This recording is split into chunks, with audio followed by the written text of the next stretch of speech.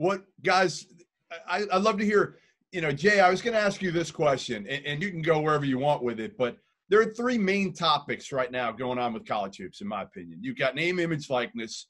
You've got the G League deal, the developmental system, and you've got the one-time transfer waiver. Those are kind of the three hot button topics involving college basketball. Maybe I'm missing one, but I think those are them, along with maybe the penalties that the schools are going to face from the NCAA. What are you worried about the most? I would like to cover all of it in one concept, in that I think we need to get – first of all, we need the NBA. The NBA is the only way we're going to solve this in college basketball, because the NBA dictates whether guys can come out of high school or not. The NBA and it's the Players Association and the NBA that have to do this. A lot of the problems in college are there are guys going to college that don't want to be in college, and they want to be making money, and they're good enough to make money, and they can't.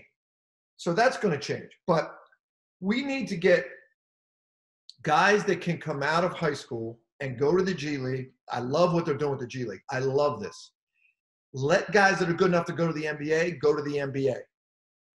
And then make college basketball authentic. If you want to be in college and be a student athlete, you're going to be there for 2 or 3 years, and the NBA has to agree that we're not going to select them. We're going to take them out of high school.